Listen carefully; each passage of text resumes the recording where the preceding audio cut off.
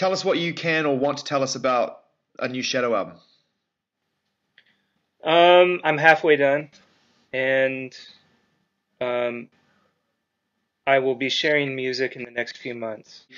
I know you'll never go backwards, but have you sort of has any of your kind of initial interest been reignited over the course of making this record? I mean, I don't know. You put it into words. Well, on this record, um, I really just want to make music that I'm at peace with, and um, and also that I think is, if I say it's a slight return, I only mean in the sense that, okay, I had a thread going with some Mm, of the records I was doing. Let me get back to that thread and see where that thread would take me. mm, So mm. I do consider it kind of a return to form, but I